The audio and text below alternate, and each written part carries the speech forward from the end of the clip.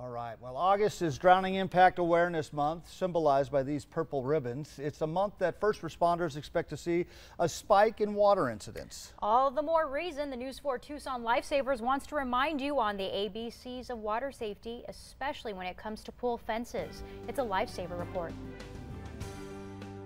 Really is no substitute for the adult supervision, but as that backup, the B, the barrier, is critical. It's the B in our ABCs of water safety, barriers.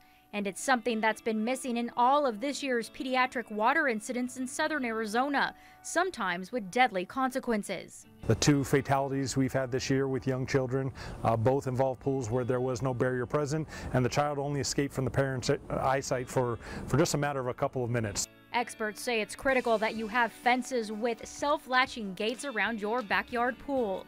And those barriers need to be something that kids can't get through or under. You shouldn't be able to pass a 4-inch ball underneath the fence if it's solid. If it's a gravel bottom or grass bottom, it's got to be a 2-inch opening. A lot of people don't realize that. They have a 4-inch opening with gravel, and a small child can get under that really easily. And that's not all.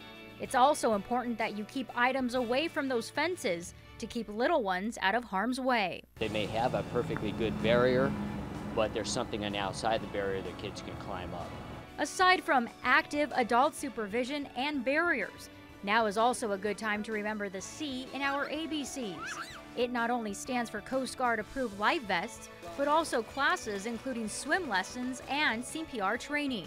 A lot of organizations, including Northwest Fire, will offer you free classes to get you CPR trained. They're not certified, but you'll have the tools you need so that either with your own child or with a stranger, you can potentially be a lifesaver. And for more information about those CPR classes and other critical water safety info, head to our website, KVOA.com.